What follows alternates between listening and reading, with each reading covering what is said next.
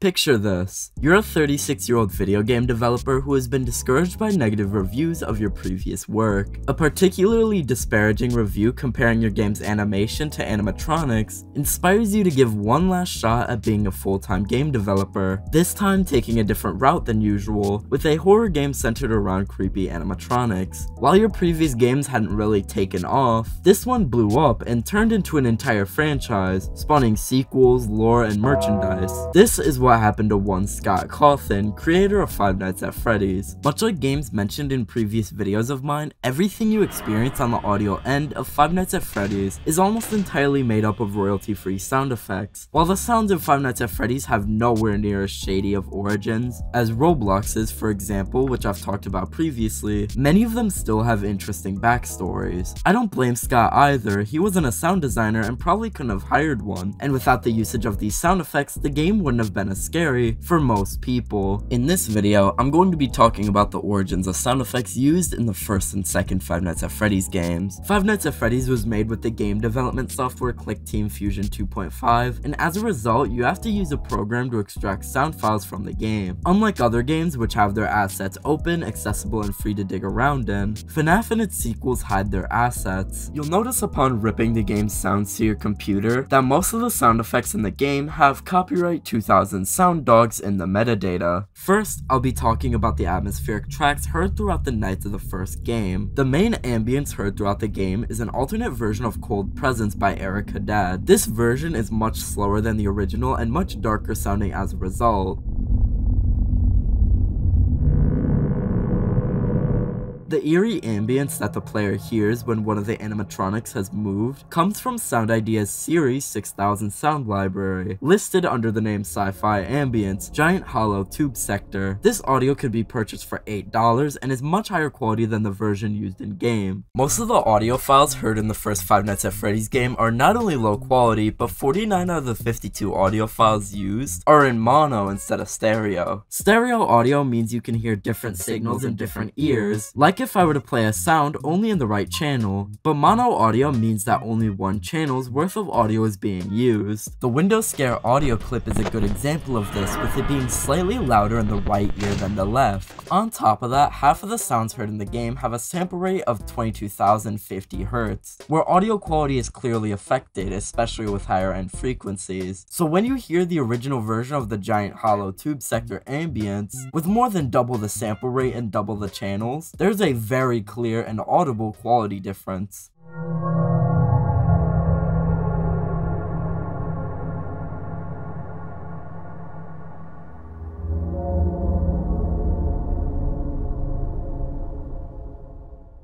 It's unknown if this audio quality was a result of ClickTeam Fusion compressing audio, or Scott buying lower quality alternatives to these audio clips for a lower price. Audio being mono or stereo doesn't matter for most of the sounds anyway because they end up getting panned in the game, but the low quality audio is very noticeable. It's fascinating how well executed the sound design in the game is, considering it was done with so little.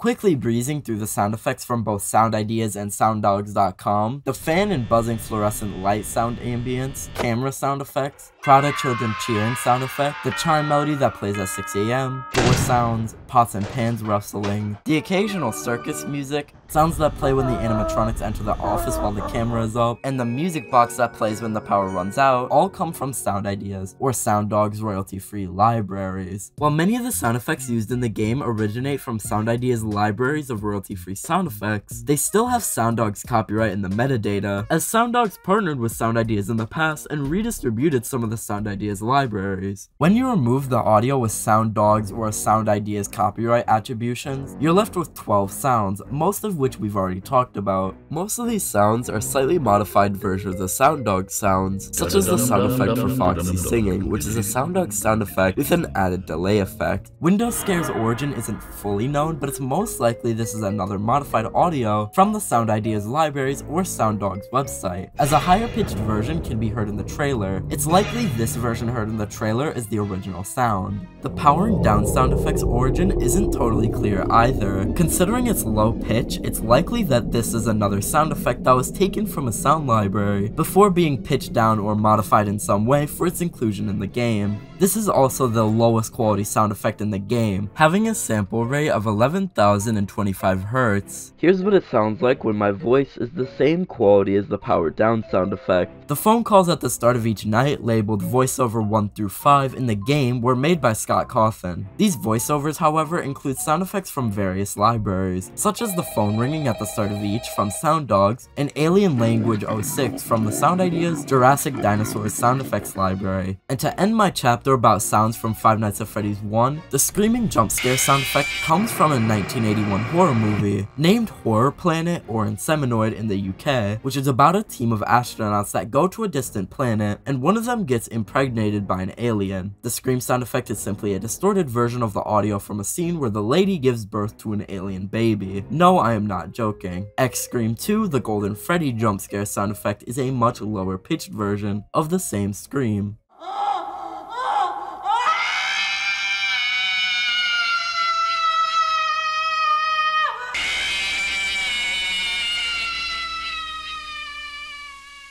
As a quick interlude between the two chapters, I'd like to point out that Five Nights at Freddy's and its sequel are essentially navigatable slideshows. Everything you see in the game is a sprite inside the game, instead of the 3D models being imported into the game and moved around inside the code. For example, the cameras are still image files inside the game's files. Anyways, on to Five Nights at Freddy's 2. Just months after the successful release of Five Nights at Freddy's 1, Scott Cawthon releases its sequel. I surveyed about 200 people from my Discord server on what the most iconic sound in the Five Nights at Freddy's series was, and one of the most common responses was the ambience heard when an animatronic gets close to the office in Five Nights at Freddy's 2. This is another slightly edited Sound Dogs sound effect, edited to make it loop better.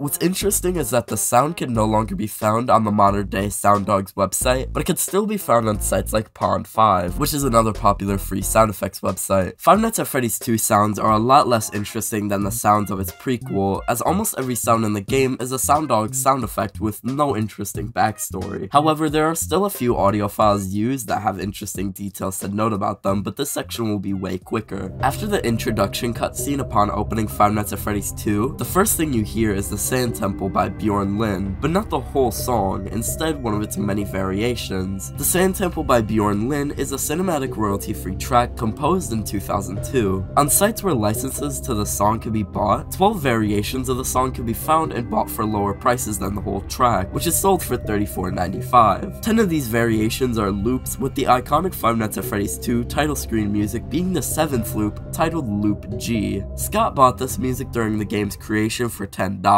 This same composer also created Urban Darkness, the title screen music for Five Nights at Freddy's 1. Five Nights at Freddy's 2 is the first time we see sound effects likely created entirely by Scott himself. These sounds are Cake 2, Coin, Effect 3, and Pop, all of which are incredibly simple sounds which can be made with the simplest of equipment. Balloon Boy's Hi and Hello voice clips both come from the Nightingale voice box sound library, but it's worth mentioning that the Hello is meant to be the voice of a 6-year-old boy, while the Hi voice clip is labeled as being from a girl, despite their voices almost sounding exactly the same. The ambience, intro sounds, static, save them speak and spell dialogue used during minigames, Balloon Boy voice clips, chimes, mask sounds, vent walking sounds, and music box music are all from Sound Dogs with little to no modifications made to them. In comparison to the sounds with sample rates as low as 11,025 Hz in the first game, 13 sounds used in Five Nights at Freddy's 2 have a sample rate of 8,000 Hz, a sample rate with less bandwidth than your average phone call. Most of these low quality sounds are the sounds heard when animatronics crawl through the vents, cut out of longer audio files from Sound Dogs libraries by Scott himself.